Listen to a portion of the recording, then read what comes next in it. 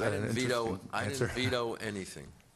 Acting on behalf of the owners, as the owners' rep, New Orleans decided not to make the trade. Thought the trade was happening.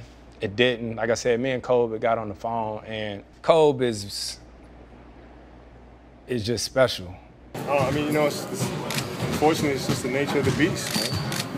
That's just the business that we're in. Owners can make trades, and in this situation, the commissioner has the right to void the trade. So for the players involved, I mean, it's always tough. Oh, nice knock away by Griffin. A 3-on-1. Oh, hold on! Here comes Griffin. Obviously, I'm thrilled to have him, but not only him, but Chauncey, Karan, DJ, you know, and the guys that we have. I think we have a great cast, and you know, it's going to make each of us better.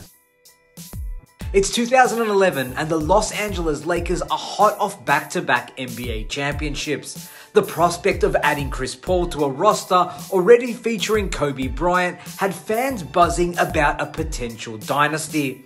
The New Orleans Hornets, who Paul was playing for, had actually agreed to a 3-team trade involving the Lakers and Houston Rockets that would send CP3 to the Lakers.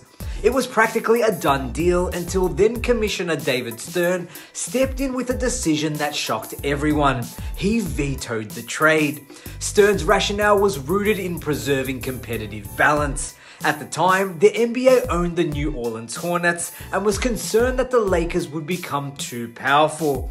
Pairing Chris Paul with Kobe Bryant and freeing up cap space for a potential Dwight Howard acquisition would have likely made the Lakers a super team. I didn't veto anything. Acting on behalf of the owners, as the owners' rep, New Orleans decided not to make the trade. Well, whose decision was it to stop the trade? No, not to stop. No, not to stop. There's no superstar that gets traded in this league unless the owner says go ahead with it. And in the case of New Orleans, the representative of the owners said that's not a trade we're going to make. But that representative was you, if I'm right. Correct. What? So, in effect, then, you said the trade is not going to go through. I said that New Orleans would not make the trade that had been proposed to them. And was that the right move to make? You know, you buy a ticket and see. We'll see how it works out. The veto left Chris Paul stunned, and he wasn't alone. In his own words, Paul recalled the moment he heard the news saying, "I was on the phone with my brother and my agent. We were hot about it. Me and Kobe had talked already. It was a lot." The GM called and me and Kobe got on the phone. We talked, and a phone call came through to let us know that the trade was next. Thought the trade was happening. It didn't. Like I said, me and Kobe got on the phone, and Kobe is just special. And so the Lakers' loss became the Clippers' gain. The Clippers swooped in and acquired CP3, and with that, a new era for the franchise was born. For the Clippers, acquiring Chris Paul was nothing short of transformative. The team had long been one of the least successful in the league, but the acquisition of Paul brought a spark of hope and excitement, especially with the combination of young stars Blake Griffin and DeAndre Jordan. It was Griffin who coined the term Lob City when he found out about the Chris Paul trade, saying, "It's gonna be Lob City, man." This nickname captured the excitement that Paul, Griffin and Jordan brought to the franchise. Their jaw-dropping alley-oop dunks became the Clippers' calling card and energized a fan base that had long been starving for success. With Paul as the floor general, the Clippers made the playoffs for 6 straight seasons, a feat they hadn't come close to achieving in their franchise history. Their brand of basketball was exhilarating, every game felt like a highlight reel. Chris Paul's playmaking abilities, combined with Griffin and Jordan's athleticism, made the team a must-watch. But with great success comes even greater expectations. The Clippers finally had a roster talented enough to contend for a championship, but every playoff run seemed to be met with misfortune. Injuries plagued the team repeatedly. Chris Paul later reflected on this, admitting that despite their talent, they never had much luck in the playoffs. He said, and I quote, "In order to win a championship, you have to be lucky. We were never lucky." Looking back, it's easy to see how injuries and bad timing robbed the Lob City Clippers of their best chances. The 2015 season was the closest they came to breaking through when they held a 3-1 lead over the Houston Rockets in the second round.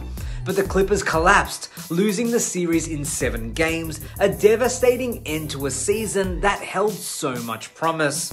The pressure of high expectations wasn't the only challenge the team faced. Tyronn Lue, who was an assistant coach with the Clippers during the Lob City era, pointed out that one of the largest reasons the team couldn't get over the hump was the lack of chemistry between Chris Paul and Blake Griffin. The two stars struggled to maintain a positive relationship on and off the court.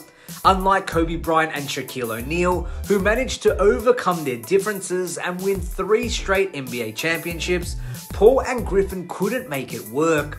Their strained relationship often led to visible frustration on the court and inside the locker room, and even though they respected each other's talents, that disconnect ultimately hindered the team's ability to win when it mattered most. Tyronn Lue's perspective sheds light on the importance of chemistry, especially at the highest levels of competition.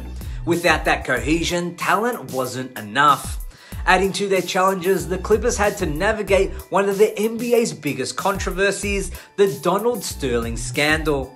In 2014, audio recordings of Clippers owner Donald Sterling making racist remarks were released, causing a media firestorm and placing the team under intense scrutiny. Sterling was subsequently banned from the NBA for life, and the team was sold to Steve Ballmer.